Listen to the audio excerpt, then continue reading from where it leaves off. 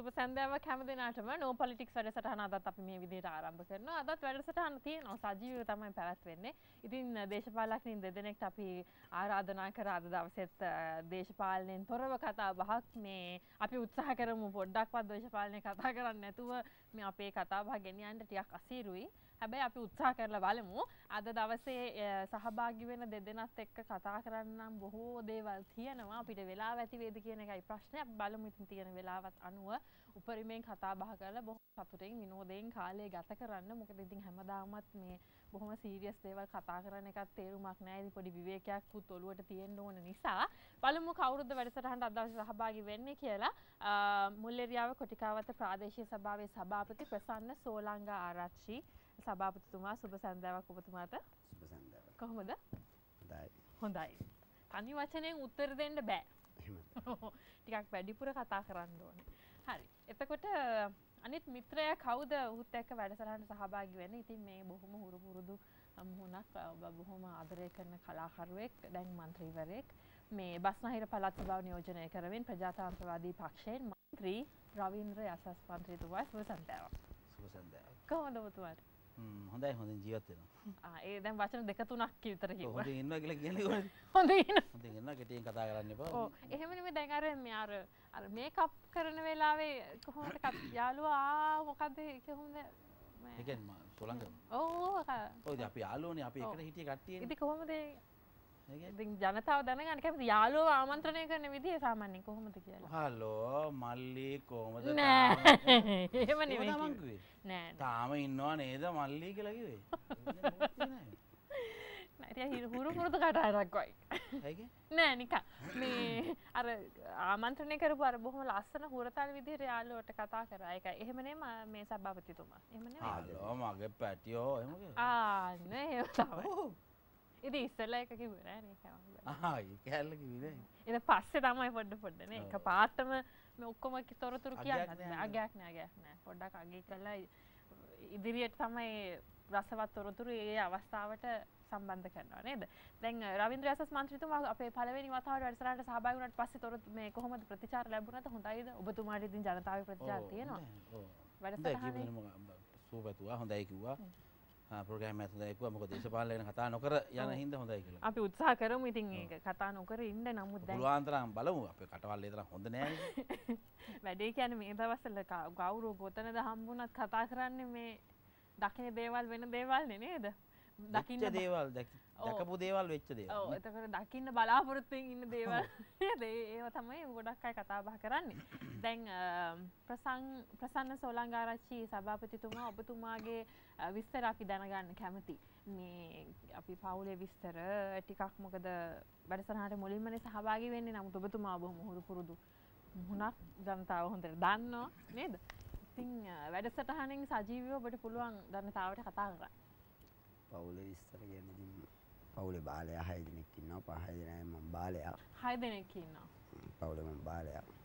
විවාහකයි දරු පුතෙක් ඉන්නවා. තව බබෙක් හම්බ වෙන්නේ ඉන්නවා. ඒක තමයි නෝනා තිවංක සෝලංගාරච්චි. පුතා නවිජ. ඒක තමයි කියන්නේ. ඒක තමයි කියන්න තියෙන්නේ. නේද? ඔබතුමා ඔබතුමාගේ පාසල ඒ දේවල් විස්තර ටිකක් අපි දැනගන්න. කොළඹ අශෝක විද්‍යාලයේ ඉගෙන ගත්තේ. ඔව්. එකේ ඉඳන්ම උසස් පෙළ දක්වාම අශෝක විද්‍යාලයේ ඉගෙන ගත්තේ. උසස් පෙළ දක්වා පමණයි අධ්‍යාපනය අදහලා තියෙන්නේ. ඔව්. පාසල් යන කාලෙම තමයි මේ ශේෂ්ඨයට යමුනේ. ඒක නම කියන්නේ නැතුව කතා කරන්න කියපින්දා. නෑ කමක් නෑ. එහෙම කමක් නෑ. ඒ වගේ දේවල් කොට කමක්. දේශපාලනයට ආවේ පාසල් යන දේශපාලනයට ආවිලා මේ ආපු ගමන තමයි ඉතින් ඔය කාරණා. පෝණි කියලා කියන්නේ කිව්වේ කොයි කාලෙද? පෝණි. නෑ ඉස්කෝලේ යන කාලේ පොඩි ආසාවක් තිබ්බ. ඉතින් අශ්වය පදින්න ඒත් එක්කම බයිසිකල් රේස් කාර් රේස් ඒවා තිබ්බ. නමුත් ඉතින් ඒවා ගන්න සල්ලි තිබ්බේ නෑ. ඔව්. ඊට පස්සේ ඉතින් අස්සෙක් ගන්න try කරලා හරි ගියේ නෑ. ඊට පස්සේ අස්සෙක් ගන්න සල්ලි හොයාගන්න කියන්නේ පෝනියෙක් ගත්තා. පෝනියෙක් අරගෙන ඉතින් පෝනිය පැද්දා. ඒක තමයි ඉතින් ඒ කාලේ යාළුවෝ පෝනි ප්‍රසන්න. පෝනිය හුඟක් ලාභයිද? සාමාන්‍යයෙන් අස්සෙක් අස්ස ගාණක් වෙනවනේ. නෑ ඒ කාලේ හැටියට මට මතකයි හැටියට රුපියල් 12000කට කොහෙද කළුතරින් අරගෙන ඒ කාලේ කියන්නේ කොයි කාලේද? දැන් අවුරුදු වලින් ගත්තොත් 90 90 විතර 12000ට වගේ ගත්තා. හරි. ඒ කියන්නේ අස්සෙක් ගැන හිතන්නවත් බෑ නේද? ඒක. අස්සෝ ගණන් වැඩි අස්සෝ.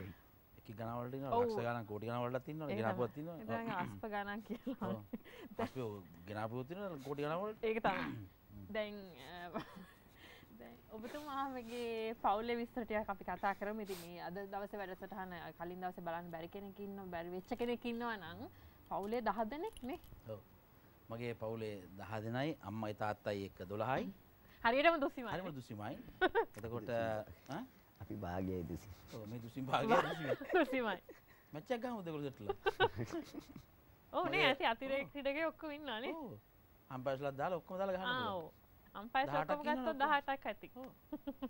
ඉතින් මගේ සහෝදරියෝ මට ඉන්නවා 5 දෙනෙක් වැඩිමල්.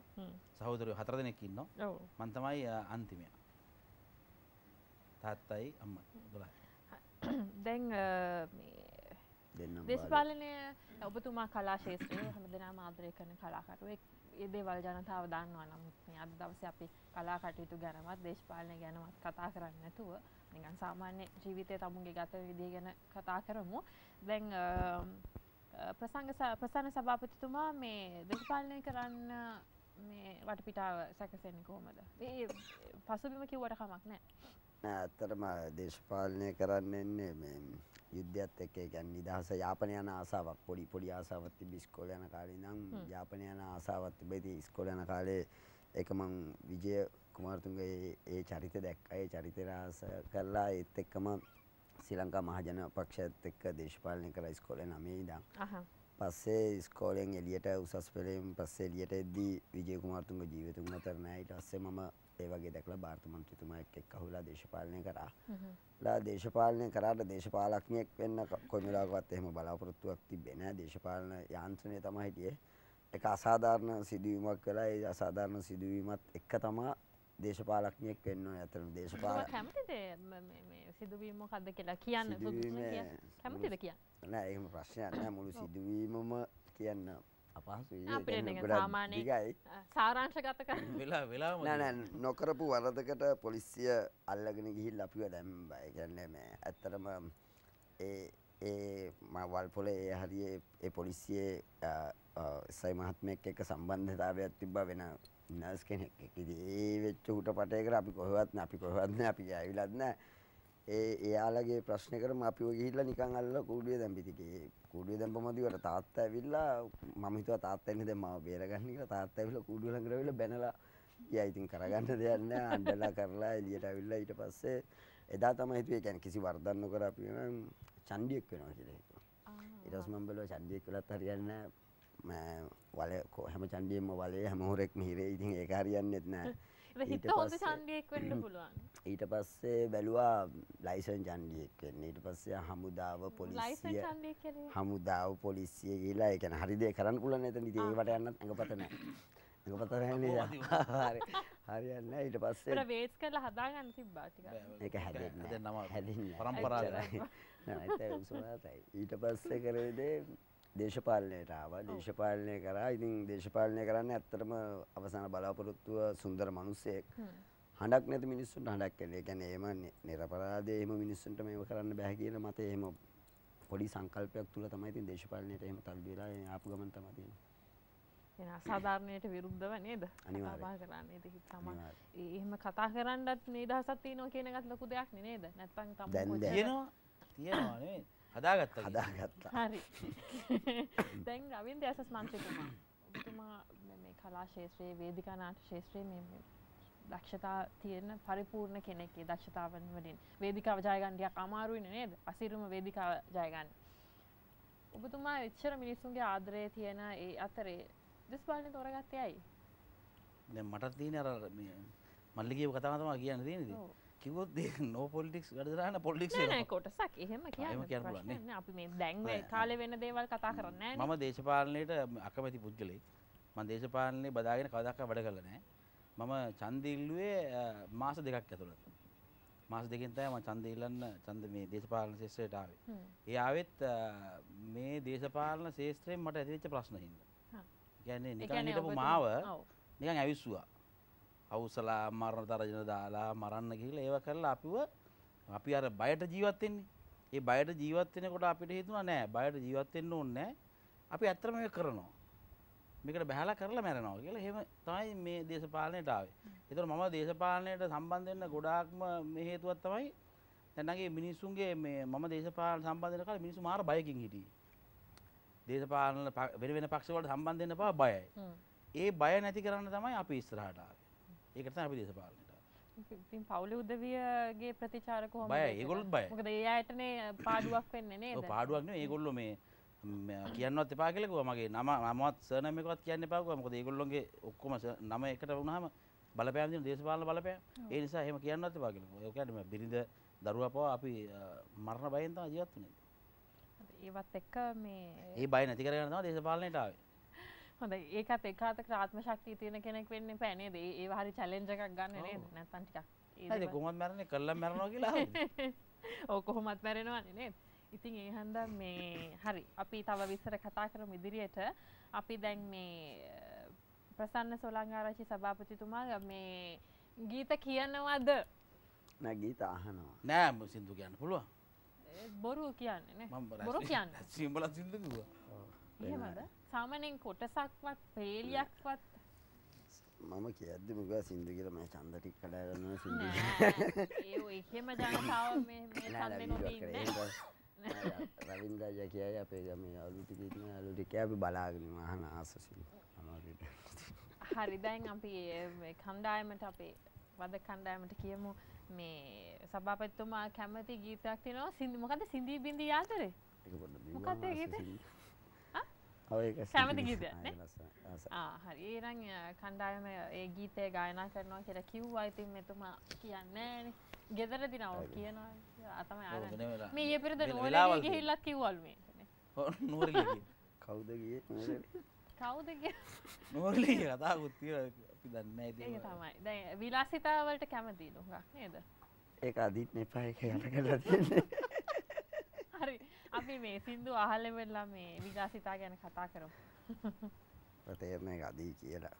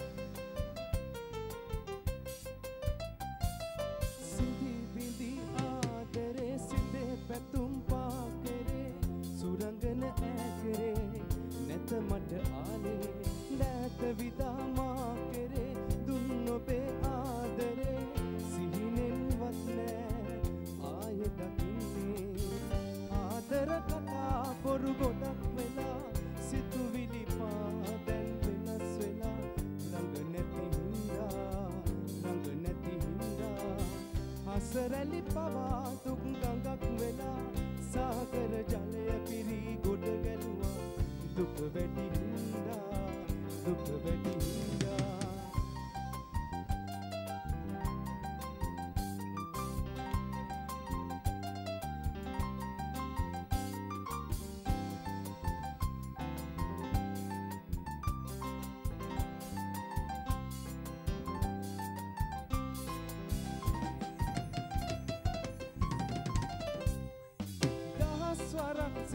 හඬාරයක් පුරා සුසුම් වෙලා බොමා කඳුලැලි බොමා ඒ ඔබේ නෙතින් අනහැරෙන කඳුළු බිනක් වාසනා වේවා ඔබ හට වේවා මට කියන්න ලඳේ කාරණේ දුරස්සුනේ ආදරේ නඳනට තිලකේ නැතිද තියන්නේ ඉවසන්න සොඳුර ජීවිතේ ආත්මයෙන් ආත්මයේ උපදින බවයේ ලං වෙමු ආයේ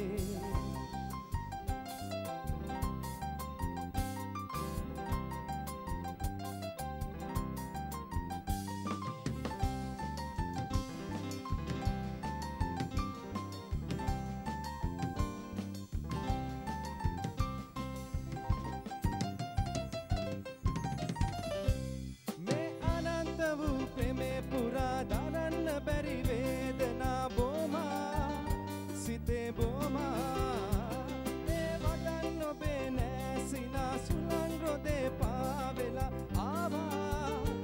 වෙත ආවා මට කියන්න ලඳේ කාරණේ දුරස්සුනේ ආදරේ නනනත තිලකේ නැතිද තියන්නේ ඉවසන්න සොඳුරේ ජීවිතේ ආත්මයෙන් ආත්මයේ උපදින බවයේ ලං වෙමු ආයේ සිඳි බිඳි ආදරේ සිතේ පැතුම් පාකරේ සුරංගන ඇකරේ නැත මට ආලේ දැත විදාමා කරේ දුන් ඔබේ ආදරේ සිහිනෙන්වත් නෑ ආය දකින්නේ ආදර කතා බොරු ගොඩක් වෙලා සිතුවිලි පා දැන් වෙනස් වෙලා ළඟ නැති හින්දා අසරැලි පවා දුක් ගඟක් වෙලා සාගර ජලය පිරි ගොඩ ගැලුවා දුක වැඩි හින්දා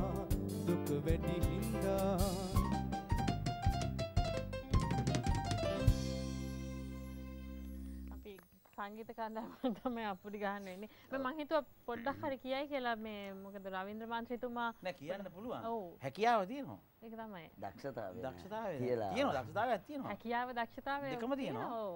බොරුවට මේ අගය කරනවා. ඒක අපි විලාසිතා ගැන කතා කරලා පස්සේ මම හිතන්නේ ගීතයක් අහන්න පුළුවන් මේ වගේ. අතරම සාමාන්‍යයෙන් කොණ්ඩ විලාස් මෝස්තරය වෙනස් කරන ටිකක් වැඩිපුර ජෙල් කරලා එහෙම විශේෂයක් නැහැ. ඉතින් ආසයි ලස්සන තියෙනවා. සාමාන්‍ය කොණ්ඩේ කොච්චර දිගට වවලද? කොණ්ඩේ දිගට වවලා තියෙනවා. හංගලා තියෙනවා. මෙහෙම අර කොලර් එකට මෙහෙම ඇතුළට දාලා තියෙන්නේ මේ නේද කොණ්ඩේ? නෑ මායි පුතේ දෙන්නම් වවලා තිබ්බා පුතාව මොන්ඩිසෝරියෙන් ඉඳ කැපුවා. ඔව්. ඒක කපන එක මහලුකු දෙයක් නෙමෙයි ඇති වැඩකුත් නෑ. හැමෝම කැමති නෑනේ ජනතාවට විලාසිතා. නෑ එහෙම ඒ කියන්නේ දැන් ගොඩක් අය ඉන්නේ දේශපාලඥයෙක් වුණාම ගොඩක් මහතට ඉන්න ඕනේ නැෂනල් එක අඳින්න බඩ තියෙන්න ඕනේ මේ ඉතින් හැමෝම එපා කියන හින්දාම මම පොඩ්ඩක් වවාගෙන ඉන්න එක. හැබැයි පෙන්නන්නේ නෑ ඒක වවාගෙන ඉන්න. බෑනේ අපේ නිෂ්පාදක කණ්ඩායම කියන කොහොම හරි කොණ්ඩ විලාසිතාව පෙන්නන්න කියලා. ඔව්. ඉතින් හැරෙන්න එපා ගෑරිලා පිටිපස්ස තියෙන දිගට නැට්ටව. කොණ්ඩේ තියෙන දිගට. දැන් පොඩ්ඩක් අපිට මේ කොටසක් පේනවා. නෑ ඉතින් විලාසිතා කියන්නේ කොහොඳයි නේද මන්ත්‍රීතුමා? ඒ කියන්නේ කාට වුණත් මේ මොන වයසේ හිටියත් තමන්ගේ කැමැත්ත ඒකනේ අවධානයක් නෑ බාධාවක් නෑ. මේ අපි විරාමයක් කර යන්න ඕනේ. මේ නමුත් මේක පොඩ්ඩක් අහන්න ඕනේ විරාමයෙන් පස්සේ අපි ගැන විස්තර කතා කරමු. දේශපාලඥයෙක් කිව්වම සමහර උදවිය කතා කරන නිකන් සාමාන්‍යයෙන් සහභාගී වැඩසටහනට සහභාගීලා කතා කරත් මම මේක කිව්වොත් හරි නෑ මෙහෙම විහිළු කරොත් හරි නෑ කියලා එහෙම පොඩි ප්‍රතිරූපයක් තියෙන්න ඕනේ. එහෙම කියලා හිතේ තියාගෙන ඉන්නවා. එහෙම ඉන්න එක හොඳද මම සාමාන්‍ය මිනිස්සු නෙවෙයිද දේශපාලඥයෝ කියන්නේ. කියලා එක ප්‍රශ්නෙට උත්තරයක් අහන්න කැමතියි මම. රවීන්ද්‍ර මන්ත්‍රීතුමා මම ඒක නෑ ඉතින් අපි සාමාන්‍ය මිනිස්සු සමහර අය එකෙන් ඇඳලා ඉන්නවනේ අපි ඉතින් එහෙම නෑ. හරි. අඳින්න නැතුව හොඳින් ඉන්නේ කොහොමද කියලා අපි විරාමයෙන් පස්සේ කතා කරමු. බ්‍රේක්. හරි අපි ඉතින් විරාමයට යන්න කලින් මේ විලාසිතා ගැන කතා කරා නේද? ඉතින් අර මොකද මේ අඳින්න නැතුව ඉන්න ඕනේ කියලා කතා කිව්වේ නේද? එහෙම ඉතින් අවශ්‍ය නැහැ නේ සරලව ජීවත් වෙන මිනිස්සුන්ට හැමෝම කැමතිනේ. රවීන්ද්‍ර මන්ත්‍රීතුමා සාමාන්‍යයෙන් ඔබතුමා මේ විලාසිතා ගැන උනන්දුවක් තියනවාද? තමුන් අඳින විවිධ වර්ණ ෂර්ට් එකක් ගත්තා, ට්‍රවුසර් එකක් ගත්තා තමයි පිරිමි පාර්ශවයට ටික විලාසිතා කරන්න තියෙන ප්‍රමාණය අඩුයිනේ නේ. ඉතින් කොහොමද උනන්දුයිද තමුන් අඳින? මෙහෙමයි මෙහෙ උනන්දුව කියලා විශේෂ උනන්දුවක් නැහැ. ඒ තැනට ගැළපෙන විදියට ගැළපෙන පාටක් අඳිනවා එහෙමයි. එහෙම නැතුව නිකන් මෙතනට යන්න මෙහෙම ඕන මේක එහෙම එකක් නැහැ. සභාපතිතුමා දැන් ඔබතුමා කොහොමද මේ දැන් කිව්වනේ මේ මම කලින් අහපු දේ තමයි මේ දේශපාලඥයින් කියලා මේ නිකන් සාමාන්‍ය ජීවිතේ කතා බහ කරද්දිත් අපි සාමාන්‍ය විදිහට හැසිරෙද්දිත් අපි හිතන්න ඕනද මම මෙහෙම දේශපාලනය කරනවා. ඉතින් ඒ නිසා සමහර දේවල් මම කිව්වොත් හොඳ නෑ. ඒ වගේ 3-4 පාරක් හිතලා බලලා කතා කරන්න ඕනේද? සාමාන්‍ය ජීවිතයක් නැද්ද? නෑ අනිවාර්යයෙන්ම වැඩිපුරම ගන්න ජීවිතය සාමාන්‍ය ජීවිතයේ අපි සාමාන්‍ය ජීවත් වෙන විදිහටම ජීවත් වීම තමයි ඉතින් උපරිම උත්සාහයක් දරන්නේ. ඉතින් ඔයාලා අමුතුවෙන්ම ඒකටම හැඩ ගැහෙන්නේ ඒකටම හැසිරෙන්නේ එහෙම එකක් නෑ. ඉතින් විලාසිතා වුණත් ගත්තා ඉතින් ඇත්තටම පුළුවන් තරම් ඒකට පහසු අඳුමක් තුනේ එකක් එහෙම එකක් තමයි අඳින්න බලන්නේ. නමුත් ඉතින් අපේ තියෙන මේ එක විදියට ඇඳලා කරලා යනවා. ඉතින් ඉතින් ලස්සන ඒවා දකින්න ඒවා ගොඩක් අපි ඇඳලා ඉන්නකොට වෙන කෙනෙක් ඇඳලා යද්දි තමයි ලස්සනට දකින්නේ පේන්නේ. ඉතින් ඒක කරන් දෙන්නේ. අර මගුල් ගෙවල් වල යද්දි මගුල් ගෙවල් වල යන්න කලින් හොඳට ඇඳලා කරලා ඔක්කොම විශේෂ අපිට වඩා කාන්තාවුද ඒක ඔක්කොම ලස්සනයි. මම තමයි මගුල් ගෙවල් ලස්සනම කෙනා කියලා හිතාගෙන මගුල් ගෙදර යනවා. ගියාට පස්සේ අනිත් අය ඊට වඩා ලස්සන දැක්කම හැංගෙනවා. එහෙම වෙන්න ඕනේ නෑනේ. අපි තව කවුරුත් වෙන්න බෑනේ. ඉතින් මනමාලි ලස්සනට හිටියාම මදයි ඉතින් මගුල් ගෙදර නේද? මනමාලි වල ලස්සනට ඉන්න ගියාම ඒකත් හොඳ නෑනේ නේ. දැන් කොණ්ඩේ කොච්චර සාමාන්‍යයෙන් දිගට වවනවද නැත්නම් කොච්චර කාලයකට සැරයක්ද කොණ්ඩේ කපන්නේ ඔබතුමා? ජෙල් එච්චර හොඳ නෑ ගන්න මේ කොණ්ඩේ යනවා. ඒක තමයි. ඒ දිගට වවන ටිකේ ජෙල් ගන්නෑ. දිගට වවන ටිකේ ජෙල් ගන්නෑ. අර මේ අනිත් එක මේ කපනවා. ඉස්සරහා කපනවා පිටපස්ස කපන්නේ. එහෙම එකක් තියෙනවා. ඒක තමයි. රවින්ද්‍ර මන් හිතමු දැන් ඔබතුමාගේ ගීතයක් තියෙනවානේ. සුවඳ සබන් ඇඟ ගාලා හායි හායි කියලා අර නාලා මේකට මේ කොණ්ඩෙත් ඒ වගේ. ඔව් ඇත්තටම මම කියන්නේ මේ කොණ්ඩේ අඟල් 10කට වඩා දිගයි. බලමුද අපි බලමුද? මම උත්තරයක් දානවා අඟල් 10කට වඩා දිගයි. ඔයා කියන්නේ කොච්චර? මට නම් හිතා ගන්න අම්බ ඒක මම ඒක බලන්න ඕනේ. යන ගමන් අපි දෙන්න ඒක කරගෙන ඉන්නවා. නෑ දැන් ජනතාව මේ කොණ්ඩ විලාසිතාවම ඊට පස්සේ හෙට අනිද්දා ඉඳලා ඕක අනුකරණය කරලා නේද? කාටද ආඩම්බරනේ? එපා මිනිස්සු එහෙම කරන්න අර අනුකරණය අපරාධයක්. ඒ හොඳ දේවල් අනුකරණය කරාට කමක් නෑ. කී දෙනෙක් ගොඩාක් අය බයිනවා මේක හොඳ නෑ. මොකටද බනින්නේ? මොකටද බනින්නේ? කොණ්ඩේට හොඳ නෑ. ඒ කියන්නේ මේ කොණ්ඩේ ප්‍රශ්නයක් නෙවෙයිනේ නේ. දැන් මේ කොලර් එකෙන් වහගෙන ඉන්න කොටස තමයි ප්‍රශ්නේ. මේක කවුරු හරි හොඳට ඇදලා අරගෙන තියෙනවා. දැන් මොකද කරන්නේ රවින්ද්‍ර මන්ත්‍රීතුමා? මන්න කියන්නේ පෙන්වන්න කියලා. ඔව් පෙන්වන්න. ඔව්. පෙන්වන්න. කන්තිර කොණ්ඩේ ලස්සනයි ඒක. ඒක තමයි. අවශ්‍යද? ඔව් අවශ්‍යයි. විලාසිතානේ. දැක්කද? ඒ කොණ්ඩේ ලස්සනට තියාගන්න මොකද්ද කරන්නේ? කොණ්ඩේ ලස්සනට තියාගන්න කලර් එකට යට කරනවා. නෑ එහෙම තිබ්බා කියලා කොණ්ඩේ ලස්සනට තියාගන්න බෑනේ නේ සාත්තු කරන්න ඕනේ. කිසිම සාත්තුවක් නෑ. වෙන්න දෙනවා. ඔය ඉන්නවනේ. හරි. හරි. රවින්ද්‍ර මන්තුමා මේ දැන් ඔබතුමාට දරුවෝ ඉන්නවා.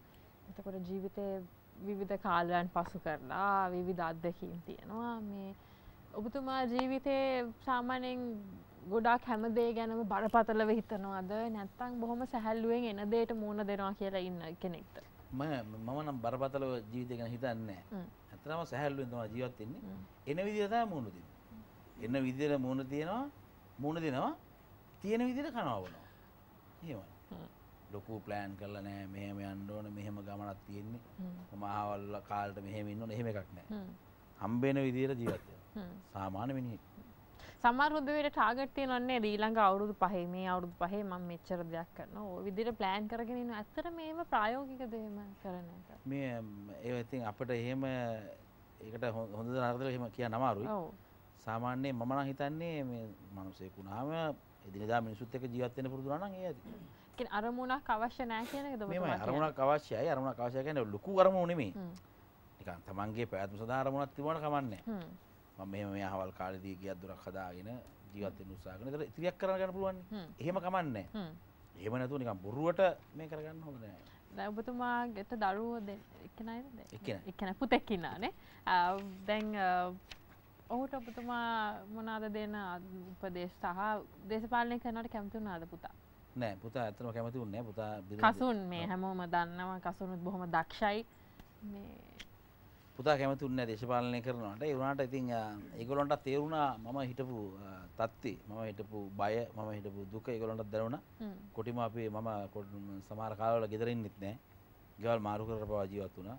අපි තුන්දෙනා එකට හිටියෙත් නෑ. තුන්දෙනා තුම්පලක ජීවත් වෙච්ච වෙලාවල් තියෙනවා. ඉතින් එහෙම ඉන්දියාවේ ඉඳලා මේ ඒගොල්ලොත් කිව්වා කමන්නේ තාත්තේ කරන්න කියලා.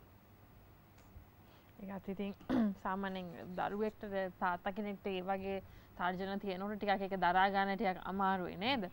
දැන් ප්‍රසන්න සොලංගාරච්චි මන්ත්‍රීතුමා බිරින්දා කැමති වුණාද මේ වටපිටාවේ මේ අපි දන්නවා බොහොම ශක්තිමත් මේ තරුණියක් ඔබතුමාගේ බිරිඳ. මොකද මෙතුමා කී හිටියා මේ මොන ප්‍රශ්නය ආවත් මේ හැම ප්‍රශ්නෙටම ඕන දෙයක් කියලා මුණ දුන්නේ නැහැ කියලා. ඉතින් කොහොමද ඒක? යාළු වෙන කාලේ නම් දේශපාලනේ මම කරගෙන දේශපාලනේ ඉතින් ඉස්කෝලේ යන කාලේ ඉඳන් අවුරුදු 9ක් විතර යාළු වෙලා හිටියා. අවුරුදු 9ක් යාළු වෙලා හිටියා. එහෙම ඉතින් ඒ කාලේ නම් දේශපාලනය කරා. ඉතින් එහෙම බාධාවක් තිබ්බේ නැහැ. එකම දේ රාය වෙලා ගෙදර එනවා තමයි අකමැති. බයයිලු. නෑ තියෙන වටපිටාවත් එක්ක බයයි. ඔව් ඇත්ත. ඒ කාලෙත් විරිද එහෙම හිටියා. ඒ කාලේ පෙම්වතිය. විරිදත් එහෙම තමයි බය නෑ. මෙයත් එක්ක මොන දෙයකට ඉන්නවා. ලොකු දෙයක්. ලොකු දෙයක් නැත්තම් බෑනේ අමාරුයි නේද ඉදිරි ගමනකට යන්නේ නේද? හරි. ප්‍රතිපත්ති කියන දේවල් ගැන කතා කරොත් සාමාන්‍ය කෙනෙක්ට උනත් මම කියන්නේ දේශපාලනේ විතරක් නෙමෙයි ඕනෑම ශාස්ත්‍රයක ඕනෑම කෙනෙක්ට ප්‍රතිපත්ති කියන දේ කොච්චර වැදගත් වෙනවද? රවීන්ද්‍ර මන්ත්‍රීතුමා මෙහෙමයි ප්‍රතිපත්ති කියන දේවල් වැදගත් වෙන්නේ හොඳ ප්‍රතිපත්තියක් තියෙනවා නම් තමුන් අපි දැන් දේශපාලඥයෝනේ. දැන් දේශපාලඥයෝ. දැන් අපි බලන්න ඕන ජනතාවට මොකක්ද අපිට කරන්න පුළුවන්. ජනතාවට සේවයක් කරන්න පුළුවන්. ඒ පුළුවන් විදියට අපේ මොන හරි ප්‍රතිපත්තියක් තියෙනවා නම් අපි මෙන්න මේ දේ කරන්න ඕන. අපිට හම්බෙන දේවල් තියෙනවා. ඒවයින් අපි මොනවද කරන්නේ? එහෙම ප්‍රතිපත්තියක් හදාගෙන ඉඳලා ප්‍රශ්නයක් නැහැ. එහෙම තමයි වෙන්න ඕන. එහෙම නැතුව ගසා ගෑමේ ප්‍රතිපත්තිය හරි ඉක්මනට වෙලාව බලමුද අපි කීයද කියලා. වෙලාව හොඳට දන්නේ නැහනේ හොඳ ඇතිනේ බලමු. සාමාන්‍යයෙන් වෘත්තියට එක ප්‍රතිපත්තියකුත් නැත්නම් තමුන් සාමාන්‍ය ජීවිතේ එක ප්‍රතිපත්තියකුත්ද තියෙන්නේ. එහෙම නැත්නම් පුද්ගලයෙක්ට මම මේ වගේ දේවල් වලට කැමති නැහැ මේ වගේ දේවල් කරන්න කැමති. මේ දේවල් මම මොන වෘත්තියේ හිටියත් ඒ ප්‍රතිපත්ති වල ඉන්නවා මොන දේ කරත් ඉන්නවා. එහෙම එක ප්‍රතිපත්තියක ඉන්නේ නැද්ද? එක වෙන ඔබතුමාගේ දේශපාලනඥයෙක් හැටියට මෙහෙම හිතනවා කියලා. නෑ නෑ සාමාන්‍ය ජීවිතේත් ඒකම තමයි. ඕනම මම හිතන්නේ ඕනම කෙනෙක්ගේ මොන දේ කරත් තමුන්ගේ සාමාන්‍ය ජීවිතයේදී ප්‍රතිපත්ති තමයි ගෙනියන්න ඕන. නේ? එහෙම නැතුව සාමාන්‍ය ජීවිතයේදී මෙහෙමයි මම කරන්නේ දේශපාලනයට මෙහෙම කරනවා පොඩ්ඩක් අඳිනවා පොඩ්ඩක් උඩින් යනවා. එහෙම හිතනවා නම් ඒක මම හිතන්නේ තමුන්ටම කරගන්න හානියක්. මිනිස්සුන්ට පස්සේ දේවල් තේරෙනවා නේද? ඔව්. පස්සේ කියන්නේ රීලි තව ඡන්දයක් දෙයක් වෙනකොට තේරෙනවා. හරි සභාපතිතුමා දැන් ඔබතුමාගේ අදහස මොකක්ද ඒ ගැන තියෙන්නේ? අපි සරලව අපේ ජීවන රටාවට මිනිස්සු ඉතින් කැමති වෙලා ඡන්ද දෙන නිසා අපි ප්‍රතිපත්ති අපි දකින දේ අපි කියන දේ අපි කරන දේ තුළ තමයි ඉතින් මිනිස්සු අපි එක්ක ඉන්නේ. මට නම් ඉතින් දේශපාලනේ මගේ ජීවිතේ එකක් විතරයි. මගේ ජීවිතේ වටිනම දේ තමයි නිරෝගී සුවත් එක්ක ආයුෂ තමයි මට වටිනම දේ. ඒකට ඉතින් අපි මරනවා කියලා දන්නවා. නමුත් අපි හැමෝම මරණය දවසින් දවස ඈත් කරගන්න උත්සාහ කරනවා. ඒක නේ ඇත්ත කතාව. ඒකෙදී ඒ මරණය කරා යන ගමන වටිනම දේ තමයි නිදහස. ඉතින් ওই නිදහස නැත්තම් ඉතින් මුකුත් කරන්නේ. ඉතින් සමහරු කියනවා පණ දෙනවා කියලා. ඔය පණ දුන්නාට ඉතින් අපි පණ ගන්න ක්‍රමය දන්නේ නැහනේ. සමහරු කියනවා ඕන තරම් අපිට වල පණ දෙන්නම් කියලා. නමුත් පණ ගන්න ක්‍රමය දන්නේ නැහැ. හැබැයි පණ ගන්න ක්‍රමය හොයාගත්ත දවසට ඔය කවුරුත් පණ දෙනවා කියලා කියන්නේ ඔක්කොමට කලින් දුවනවා. ඒ පණ දුන්නට වැඩක් නැහැ ගන්න ක්‍රමය දන්නේ නැතිලා. ඒ ක්‍රමය දන්න දවසට ඒක වටිනාකමක් තියෙනවා. ඉතින් ඒ දර කවුරුත් දෙන්නේ නැහැ. ඒ කතාවේ ලොකු තව වටපිටාවක් ඇති මම හිතන්නේ ඔය කෙටියෙන් කිව්වොත් අපි වෙලාව තියෙන වැඩසටහනේ කතා කරන්න පුළුවන් විස්තර මේ දැන් රවීන්ද්‍ර මන්ත්‍රීතුමා ටිකක් මෙහෙම බලනවා රැන් ඉතුරු හරිය එළියට ගනීද කියයිද කියලා හරි අපි වැඩසටහනේ විශේෂාංග තියෙනවනේ දන්නව නේද ඔබතුමා ඔව් දැන් ඒ වගේ විශේෂාංගයක තමයි යන්න සූදානම් වෙන්නේ ප්‍රශ්න පහක් තියෙනවා රවීන්ද්‍ර මන්ත්‍රීතුමා පළවෙනිම අභියෝගේ බාර ගන්නවද නැත්නම් සභාපතිතුමා ඔබතුමා කැමතිද පුරාගෙන තරගයේ සහභාගී වෙන්න. මම බාර ගන්නවා. කමන්නේ. හරි. ප්‍රශ්න පහක් තියෙනවා. අහනවා. ප්‍රශ්න පහක් අහනවා. හැබැයි පළවෙනි ප්‍රශ්නේ උත්තරේ තියෙනවනේ. ඒ උත්තරෙන් තමයි දෙවෙනි ප්‍රශ්නේ පටන් ගන්න. ඒ නිසා අනිවාර්යෙන් පළවෙනි ප්‍රශ්නෙට උත්තරේ දෙන්න ඕනේ. එක දිගට ප්‍රශ්න පහ අහගෙන යන්නේ නැහැ. හරිද? ඒකෙම වැරදි එකක් ගුවාම අනිත් ප්‍රශ්න අතරම බෑ කොහොම හරි උත්තර දෙන්න ඕනේ. ඈ? කොහොම හරි උත්තර දෙන්න ඕනේ. ඒක දුන්නේ නැත්නම් ලොකු ප්‍රශ්නයක් වෙනවා. එහෙමද? ඔව්. එහෙනම් පළවෙනි ප්‍රශ්නේ.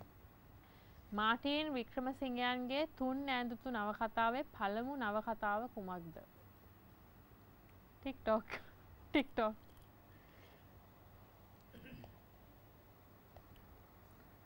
පොත් තුනක් තියෙනවා. ඔව්. බොහොම ජනප්‍රියයි. මට ඒක නම මතක නැහැ. මොකද ටෙලිලන්ට් එකේ මොකද? ගයන්නේ පටන් ගන්න. මම ඒක උදව් කරන්න හොඳ නැහැ. ගම්පෙරළි. හරි. දෙවෙනි ප්‍රශ්නේ. ගම්පෙරළියේ චිත්‍රපටයේ පියල්ගේ චරිතය රඟපෑවේ කවුරුන්ද? ඒක දන්නේ නැහැ කිව්වොත් හැබැයි. දන්නවනේ කලින් අහගන්න ඕනේ ප්‍රශ්න ටික. අම්මා පව දන්නවනම් අහගන්න ඕනේ. මේ ප්‍රශ්න පත්‍රේ කලින් දෙන්නේ. ගම්පෙරළිය චිත්‍රපටයේ පියල්ගේ චරිතයේ රඟපෑවී කවුරුන්ද? උදව් කරන්න වෙයිද? බොහොම උදව් කරු මේක උදව් කරොත් ගාමිණී පොස් එක. නෑ නේ. කම්පියුටර් නෑ. එතුමා දැන් ජීවතුන් අතර නෑ. ලොකුම උදව්ව තමයි නම කියන්නේ. ලොකුම උදව්ව තමයි නම කියන්නේ. පොඩි නැත්නම් අනේ ප්‍රශ්න ටික ලොස් නේ. ඒකනේ මම පොඩි උදව් දෙනවා. එක්තරා වටයක් ගැන නාට්‍යයක් කරා. බොහොම ප්‍රසිද්ධ වෙච්ච. Henry Jackson. අන්නේ පොඩි උගලක් දුන්නා. හරි. මම හිතුවා මේක ටක් ගාලා කියයි කියලා. මම කියන්නේ කොහේ මතකත් නෑ. ඔළුවේ කීයක් දේවල් තියෙනවා නේද? ඒක තමයි. හරි. හෙන්රි ජයසේනයන්ගේ සුප්‍රසිද්ධ පරිවර්තන නාට්‍ය කුමක්ද දැන්? කුණු වටේ කතාව. යන්තම් එක කියාගත්තනේ. කුණු වටේ කතාවට සමාන ජාතක කතාවක් නම් කරන්න. මොකද්ද මේ? TikTok යාළුවට උදව් කරන්න කැමති නම් උදව් කරන්න පුළුවන් මතක් වෙන්නේ නැද්ද? උදව් කරන්නත් දන්නේ. උදව් කරන්නත් දන්නේ. මොකද්ද මම ඒක තමයිනේ විභාගෙත් කියන කොපි කරන්නත් දැනගෙන ඉන්න ඕනේ කියලානේ. කොපි කරන්නත් බෑ ඔය තිබුණු පළියට කොපි කරලා ලියන්නත් බෑ. හුණු වටේ කතාව උම්මගේ ජාතකය. හරි. ඊළඟ ප්‍රශ්නේ. උම්මගේ ජාතකයේ බෝසත් චරිතේ නම කුමක්ද? බොහොම ප්‍රසිද්ධ පඬිතෙක් ඉන්නවා. හරි ඒ පඬිතයාගේ නම මතක් කරගන්නකෝ. මහෞෂධ පඬිත්. හරි. යන්තම් මේ ප්‍රශ්න පහ ඉවරයිනේ. දැන් සභාපතිතුමා ඔබතුමාගේ ප්‍රශ්න පහ. හරිනේ? මේක නම් දැනගන්න ඕනේ. මොකද පාසල් යන කාලේ මේ බොහොම මේ හැමෝම ඉතින් ආදරය කරාලු. මේ ගෑනු ළමයි බොහොම මේ කැමැති වුණාලු ඔබතුමාට නේද? ඉතින් බොහොම එහෙම කතාවක් තියෙනවා ඉතින්. ඒක අපිට ආරංචි වෙලා තියෙන්නේ. හරි. රාමායනේ රාමරාජු ආදරය කරන සුරූපී කාන්තාව කවුද? සීතා ශ්‍රී ලංකාවට ගෙන ආයයි රාමායන මහාකාව්‍යයේ සඳහන් වෙන්නේ කවුද?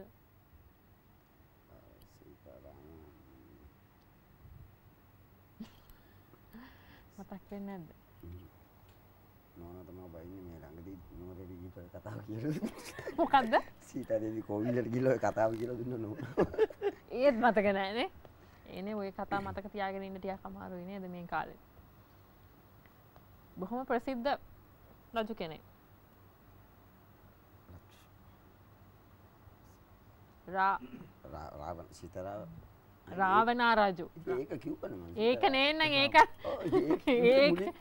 ඒක නේනම් උත්තරේ දීලා හදින් මතක නැහැ. නෑ මං අර ලක්ෂ්මන්ද කවුද මල්ලි කෙනෙක් ඒකේ. හරි. රාවණා රජු අහසින් ගියා යයි සැලකෙන්නේ දඬුමොනරේ වගේම මයුරාසනයක් භාවිතා කළ ශ්‍රී ලංකාවේ දෙවි කෙනෙක් ඉන්නවා හිටියාලු. ඒ දෙවියෝ කවුද? කතරගම දෙවියෝ. කෝවිල් එහෙම දෙවියෝ විශ්වාස කරනවද? කෝවිල් යනවද? බාරහාර වෙනවද? වෙලාවල් බලනවද? වෙලාව නෑ ඒ වගේ විශ්වාසයක් තියෙනවා. ඒවා කරන අය ගැන පොඩි සැකයක් ප්‍රශ්නයක් තමයි තියෙන්නේ. ඒ වගේ විශ්වාසයක් තියෙනවා. අවුරුද්දට කීසරයක් හඳානේ බලනවද? එහෙම මන් දන්නේ නෝනා තමයි ඔක්කොම ඔක්කොම නෝනාට බාර දෙලා. බලලා ඇවිල්ලා විස්තර කියන්නේ නැද්ද? කියනවා. එයා බොරුත් කියන බොරුවට මාව බය කරන්නේ. මම නම් කියන්නේ හැමතිස්සම රාහු කියලා මට. ඒකට ගෙදර ඉන්න ඕනේ නෑනේ. රාහු ඇවිද්දෝන. ඒ නිසා.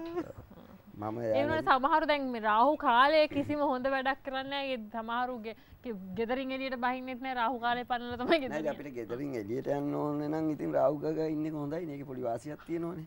රාහුගේ අපලේ ඉඳලා ගෙදරින් ඉන්න එළිය යනවා. ඉතින් නෝනත් ඒක පිළිගන්නේ නේද ප්‍රශ්නයක් නෑ. වැඩේ කියන්නේ ඉතින් එහෙම හැමදාම රාහුගේ අපල තියෙන්නත් බෑනේ නේ. කතරගම අයත් වෙන දිස්ත්‍රික්කය මොකද්ද මම සභාපතිතුමා? කතරගම අයිති වෙන්නේ මන්රාගල දිස්ත්‍රික්කය. හරි. මන්රාගල. ඉතින් එහෙනම් මේ ප්‍රශ්න වටේ අවසానයි.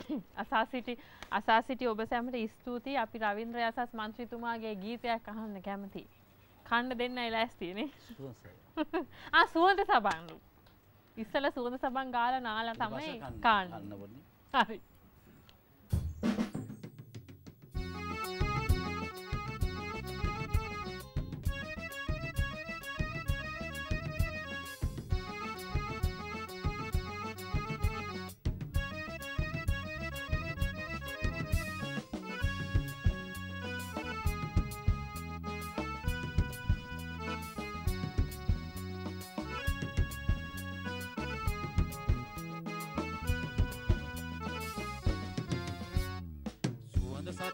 enggala hai hai umbu kilindindiya adanala hadawada wenna oya lassana salu palanda enawa obawa soya wanda saban enggala hai hai umbu kilindindiya adanala hadawada wenna oya lassana salu palanda enawa obawa soya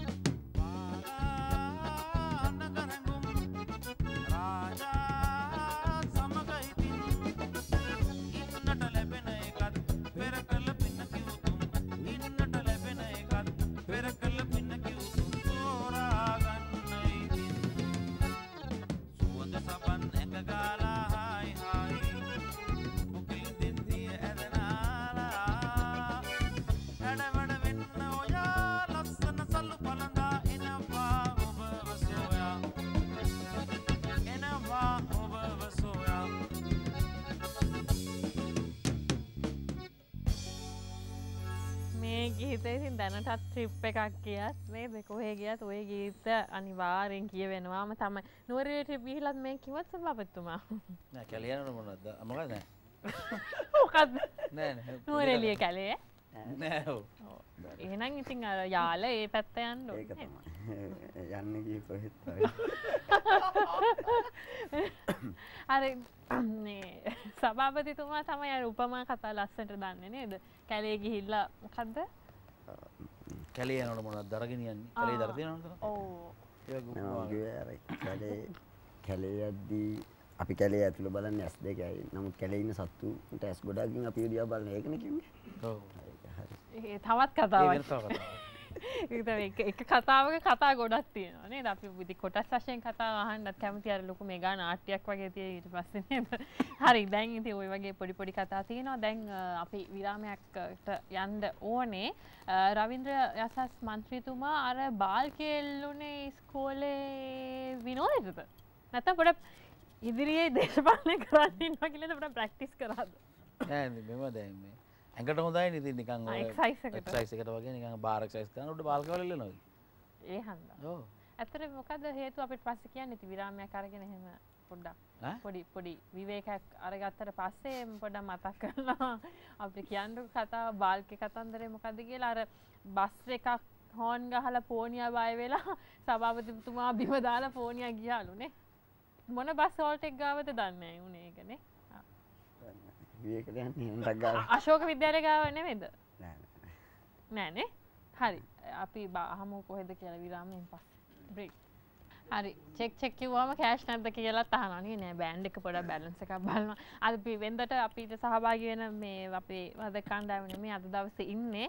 හැබැයි ඒ අයට නමක් යෝජනා කරන්න කියලා දෙදෙනාටම අවස්ථාවක් ලබා දෙනවා. නමුත් අනේ මේ හොඳ බොහොම අපි බොහොම හිතවත් සහෝදරයෝ පස් දෙනෙක් ඉන්නේ. චන්දන රොෂාන් කුමාර රනිල් සඳුන් පස් දෙනා ගොඩක් ස්තුතියි අපිට නේද සහාය ලබා දෙනවා. මේ නමක් යෝජනා කරන්න බැයිද බෑන්ඩ් එකට? රවීන්ද්‍ර මන්ත්‍රීතුමා. නමක් සොයමින් ඉන්නේ. චරකෝ රුකා. මොකද්ද? නම් ටිකේ මුලාගොඩ ටික. ඒ නම් ටික මතක තියෙනවනේ ටක් ගාලා. මොකද නම් ටික චන්දන රොෂාන් කුමාර කුමාර අනිල් සඳුන්. චරකෝ කෝ එකයිද කුමාර කියලා ඉන්නේ. චරකු චරකු තව නම් දෙකක් තියෙනවානේ. රනිල් සඳුනුයි එතකොට. චරකු මං කියනද රනිලුයි මං කියනද අකුර ඔව් චයන්නයි ඉතින් රෝ කියන රයන්න ගන්නකො කුයන්නයි ආයි රයන්න සයන්න චරකොරාස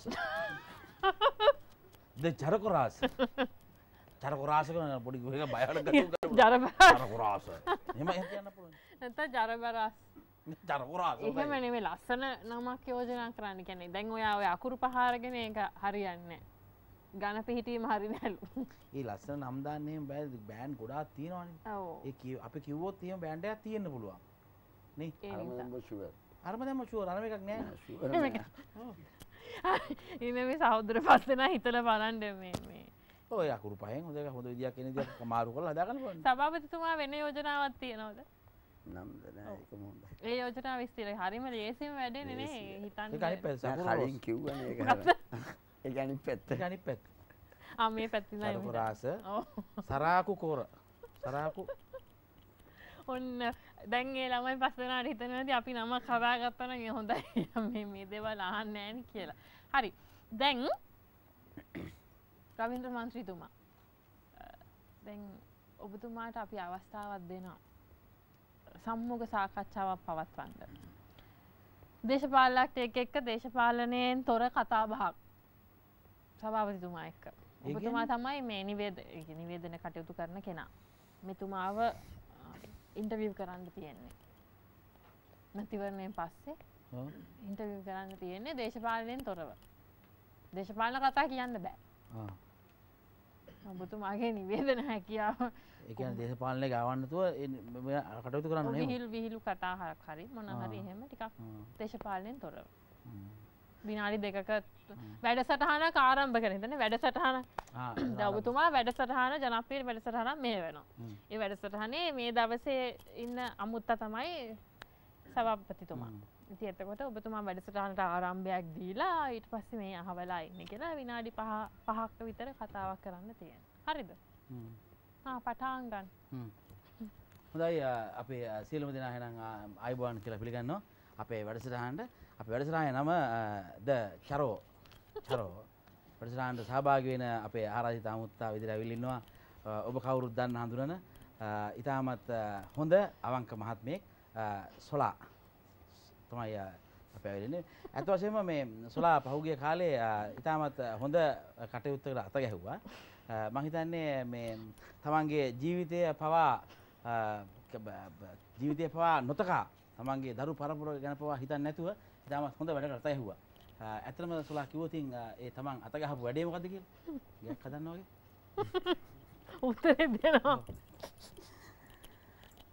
පූජා වට්ටිය. පූජා වට්ටිය. මෙතුමා ඉතාමත් හොඳින් වැඩ කටයුතු කරගෙන යාම සඳහා පූජා වට්ටියේ වැඩ කටයුතු කරන සඳහා කැපවීම වැඩ කළා. මේ හොඳින් ඒ කටයුතු කරා. ඇත්තම අපි දැනගන්න කැමතියි මේ පූජා වට්ටිය ඉතාමත් ලස්සනට තිබුණ එක අපි දැක්ක එක. හරිම ලස්සනයි ඒක. ඒ කොහොමද ඒක නිර්මාණය කරගත්තේ? කවුද ඒකට Tamanට දුන්නේ අවස්ථාව? මෙහෙම කරන්න කියලා කවුද අදහස දුන්නේ? අදහස හිතමයි දුන්නේ. හිත දීලා අපි ඒක ඔක්කොම එක්කවලා මල් වට්ටිය හදලා කරලා පූජා කරලා දැන් ඉතින් බලාගෙන ඉන්නේ. අන්න දැක්කද? ඒක තමයි කියන්නේ. තමුන්ට දෙයක් හිතුනොත් මේ දේ කරන්න පුළුවන් කියලා මරණ බයත් එක්ක ඒ දේ කරන්න පුළුවන්. අවංකවම කරන්න පුළුවන්. එහෙම කරපු කෙනෙක් තමයි ඉතින් මේ සොලා කියලා කියන්නේ. තමන්ගේ හැකියාවන් තමයි හොඳින් කරා. හොඳයි අපි මේ ලබන සතියේ ආපහු හමුවෙන්න බලාපොරොත්තු වෙන අදට ඔබගෙන් සමු ගන්නවා. ජය වේවා. ආරාධිත අමුත්තගේ උත්තර මම නෙමෙයි. එහෙම තමයි අහන්නේ. ඒ මොනේ දැන් අපි දකින නිවේදිකාව කටයුතු කරන්නේ එහෙම තමයි දේශපාලන වැඩසටහන වල තනි පුද්ගලයෝ දාන්න ඕන. එහෙම කොහොමද අපි එහෙම ගන්නවද? නැත්තම් නෑ වා නේ මං කියන්නේ සමහර දේශපාලන වැඩසටහන් තියෙනවා. නම් කියලා නෑ. නෑ මං කරන විදිය. ඉතින් ඔන්න ගෙන්න ගන්නවා කවුරු හරි ලොකු කෙනෙක් එනවා. ඉතින් මෙතුමාට මේ දැන් පේනන්නේ අපි හරි පක්ෂග්‍රාහී මෙතුගොන්ට අපි වැඩ කරන්නේ අපි මේ තාම උනන්දුවෙන් කඩේ යන්නේ කියලා. ඉතින් කියනවා උනන්දුවෙන් කඩේ යනවා කියලා පෙන්වන්න එපා ඉතින්. ගෑනලා තියාගෙන ලකුණු දාගන්න. ඉතින් හොඳයි අද ඇවිල්ලා ඉන්නේ මේ මෙතුමා. ඇත්තටම මෙතුමා ඉන්න කාලේ මෙතුමා කරපු වැඩ මෙතුමා මහා මාර්ග ඉතාමත් හොඳින් හැදුවා. Tin tin. ඇයි මහා මාර්ග? ඕ හරි ඉතින්. මහා මාර්ග නැතුව අපිට බැරිද නිකන් වෙනම. හරි මෙතුමා හොඳ ගස්ගල් හැදුවා. ගස්ගල්. ඔව්. ගන්න පුළුවන්. ඔව් අපි පාරවල් මිනිස්සු ඒක පාරවල් හැදුවා නම් ගල්. ජනතාව දන්නවා ආදේශ කරගන්න එකට මොනවද කියලා. දැන් මං කියන්නේ කියන විදිය. හොඳට ගස් හැදුවා. මේ ගස්වල මල් පිප්පුවා. පිපෙන්නේ නැති ගස් පොළ එහෙම නේද? එහෙම නේද කියලා අහනවා. ඔව්. ඇත්තටම ඔව්. ඒක තමයි. ඊට පස්සේ ඒ මල් වලට නිකන් තියන් දුන්නේ නැහැ. ඒ පුප්පු මල කඩලා අරගෙන ඒ මල ඊටමත් ශාස්ත්‍රීය විදියට ආයේ වැඩ්ඩා. එහෙම නේද? ඔව්. ඒක තමයි. එන්න එහෙම යකට. ඔව් නෑ බෑ කියන්නේ විතරයි ඕනේ. නෑ. ඇත්ත. එච්චරයි කියන්නේ. එහෙම හොඳ නෑ ඉතින් නේද විස්තර කරන්නේ. එහෙම කරන්න එපා කියලා අපි කියන්නේ නේද? එහෙම නෙමෙයි ඉතින් අනිත් මනුස්සයරත් කතා කරන්න අවස්ථාවක් දෙන්න හැබැයි ඉතින් මොනවා කියයිද දන්නේ නැහැ ඊට පස්සේ ඒකත් ප්‍රශ්නයක් තියෙනවානේ. දැන් සභාපතිතුමා දැන් මම කියන්නේ අවස්ථා සම වෙන්න ඕනේනේ. එහෙමද? ඔව් දැන් දැන් ඔබතුමා පොඩ්ඩයි කතා කරේ. මෙතුමා උඟක් කතා කරා. දැන් ඔබතුමාටත් ඒ අවස්ථාවම උදා වෙනවා. ඔබතුමාට තියෙන්නේ රවින්ද්‍ර මන්ත්‍රීතුමාව එහෙම විනාඩි 5ක විතර මේ කතාවක් අන්දන්න මං අන්දන කතාවක් කිව්වේ නෑ. ඉතින් අර වැඩසටහන පටන් ගන්නයි තියෙන්නේ. අර වගේම පටන් ගන්න. ඔව් වැඩසටහන නමක් දාන්න හැබැයි මේ නම කොපි කරන්න බෑනේ. තමෝ. කමන්නේ ඒ වැඩසටහන නම් වෙන කෙනෙක් කියලා බෑ බෑ එහෙම කොපි කරන්න. මේක වෙන වැඩසටහනක්. වෙන නාලිකාවක යන වැඩසටහන. වෙන නාලිකාව. කලාකරුවෙකුත් නෙවෙයි දේශපාලඥයෙකුත් නෙවෙයි නේ. අද අපගේ මේ වැඩසටහනට සහභාගී වෙලා ඉන්න නම කියද ඉන්නේ රවින්ද්‍ර යසස්තුමාව බොහොම සාදරයෙන් ගෞරවයෙන් පිළිගන්නවා. ඇත්තටම අපි ඔබතුමාගේ ක්‍රීඩා කෞශල්‍යයම අපි ගොඩාක් දැකලා තියෙනවා. ඇත්තටම මට මතකයි ඔලිම්පික් ගියා නේ බලන්න. ඔලිම්පික්. ඒක අමතක නොවුණු සිදුවීමක් කියන්නේ. ඇත්තට මෙහෙමයි මට ඔලිම්පික් වලට වඩා මට මතක් වෙන්නේ මම එහෙ ගිහිල්ලා කන්න නැතුව දුක් විඳපු හැටි. ඔලිම්පික් ගිහිල්ලා. ඒ රටවල අපිට ඕන කෑම තිබුණේ නැහැ. ඉතින් අපි ගියා මේ එතන හන්දියේ තිබිච්ච බෝගහලම. බෝගහලම තිබිච්ච ස්විප් කුඩු ළඟ ස්විප් කුඩු මල්ලි දන්නවා ඒක මල්ලි ගියා. ඒ ස්විප් කුඩු අයිනෙත් එක්කම එතන තියෙන පොඩි කඩයක් තියෙනවා ආප්පකඩයක්. ඒ ආප්පකඩේ කියලා අපි ආප්ප ඉල්ලුවා. ඒගොල්ලෝ ආප්ප කියන වචනේ දන්නේ නැහැ. අනං කරානේ ලෝකේ ශක්ති ජනකම ආහාරය වුණානේ ඒක. ඔව් ආප්ප. ශක්ති ජනකම සහ භයානකම ආහාරය බාටපත් වුණා ඒක. පසු කාලීනව. ඉතින් මේ අපි එහෙමයි දුක් විඳලා ඒ කාලේ එහෙම තමයි දිව්වේ අපි. අපි සහභාගී වුණේ එහෙමයි ඔලිම්පික් වලට. ආප්ප. අප කාලේ ඔලිම්පික් එකේ දිව්වේ අපි දින්නා හැබැයි. කොහොමද අපි ජයග්‍රහණය කරා? ඒ වැඩේ ලංකාවේ තිබිච්ච ඔලිම්පික් එකක් නේද? ආප්ප. අපි කොහේ ගියත් ලංකාවේදී යගේනවනේ නංගි. ඔව් ඒක හරි. ඉතින් මං කිව්වා ලංකාවේ ඔලිම්පික් තිබිලා කියලා. අපි දන්නේ නැතුව ලංකාවේ ඔලිම්පික් තිබිලා කියලා. ඒකයි කිව්වා. නෑ ඒ බොගස් තියෙනවා. ආ හෙත් තියෙනවද? කොහෙද ඔය? කොයි පැත්තේ දන්නේ? කොහරි තියෙනවා. මොකද්ද රට කියන්නේ? මොකද්ද ඒක? මොකද්ද රට කියන්නේ? මොකද්ද රට? දැන් ඒකෙන්ම සාකච්ඡාව අවසానයි. හන්දෙත් මාතරපත් වැඩි. හරි අපි කෑම ගැන කතා කරේ නේද? ඇත්ත කන්න කැමති කෑම. අර විදියට හරියනවා නම් ආප්පා. රවින්ද්‍ර මන්ත්‍රීතුමා ඒ ඉතින් ආප්පම තමයි. හරි. හරි එහෙනම් මම හිතන්නේ සුදුසුම ගීතේ තමයි මේ වෙලාවේ අහන්න මේ අර කන්න දෙනවා නම් බොන්න දෙනවා. ඒක කියන්නේ.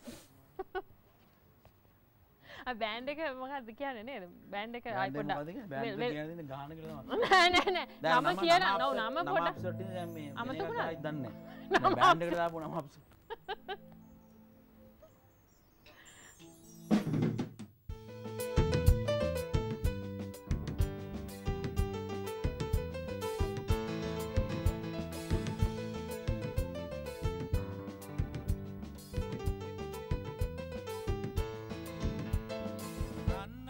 දෙනවනම් අපිට බොන්න දෙනවනම් අපිට මොනකින් ගෙඩියද තව ඕනේ කියන්නේ කන්න දෙනවනම් අපිට බොන්න දෙනවනම් අපිට මොනකින් ගෙඩියද තව ඕනේ කියන්නේ මොනකින් ගෙඩියද තව ඕනේ කියන්නේ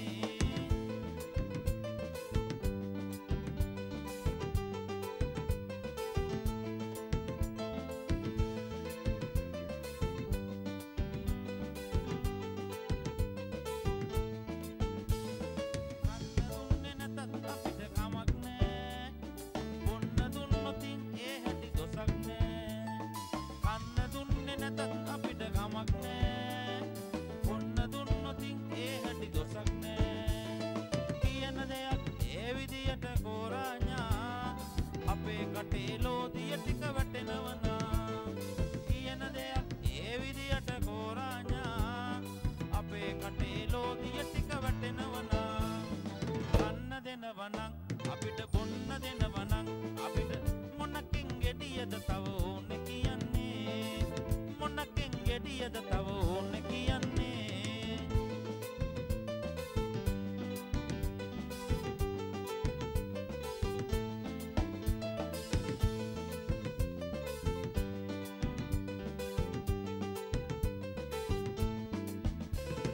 සාර ධර්මෙ මලු වල්ලට ගියානේ සදාචාරෙ මක බෑවිල ගියානේ සාර ධර්මෙ මලු වල්ලට ගියානේ සදාචාරෙ මක බෑවිල ගියානේ සංස්කෘතිය වල්ල පල්ලට ගියානේ අනේ අපේ වඩකට දෙක පිරෙනවනා සංස්කෘතිය වල්ල පල්ලට ගියානේ අනේ අපේ වඩකට දෙක පිරෙනවනා කන්න දෙනවනම් අපිට බොන්න දෙනවනම් අපිට මොනකින් ගෙඩියද තව ඕනේ කියන්නේ මොනකින් ගෙඩියද තව ඕනේ කියන්නේ කන්න දෙනවනම් අපිට බොන්න දෙනවනම් අපිට මොනකින් ගෙඩියද තව ඕනේ කියන්නේ මොනකින් ගෙඩියද තව ඕනේ කියන්නේ මොනකින් ගෙඩියද තව ඕනේ කියන්නේ ආප කන්න දෙනවනම් තව තියනවද එකේ? නෑ ඉවරයි. ඉවර. ඒක තමයි ඉවර වෙන්නේ නේ. හරි රසවත් නේ ඔලිම්පික් වලට සහභාගී වෙච්ච එක. හොඳයි. ඔබතුමා මේ සාක් තරඟයටවත් සහභාගී වුණාද? නෑ. ගියා ඒ කට්ටිය බෑග් ටික අරව මේ වගේ යන්නේ එහෙම බෑග් support අරගෙන ගියා. ඔය වගේ. හරි. එයාපෝට් එකට ගියා. එයාපෝට් එකේ මම ෆ්ලයිට් එකේ නැගලා ගිහලා එහා එයාපෝට් එකෙන් හොයාගන්න බැරි වෙනානේ ගොඩක් අය. එහෙමත් වෙනවනේ එහෙම නෑ. ඔව්. එහෙම නැති බැරි ගමටද එහෙම කරනවද? නෑ නෑ. එහෙම ප්‍රශ්නයක් නෑ. ඉතින් ඒව වැරදි නෙමෙයි නේ. ඒව වැරදි නෙමෙයි. හරි අපි එහෙනම් වැරදි නෙමෙයි අපේ දඬුවම් විඳින්න. ඔව් නේ. ඒක තමයි. හරි. අපි විරාමයක් ගමු. විරාමයෙන් පස්සේ දැන් අර විකට ඇඳුම් තරඟයේද මොකද්ද සහභාගී වුණේ සෝලංගාරච්චි සභාපතිතුමා? විකට ඇඳුම් එහෙම සහභාගී වුණේ නැද්ද?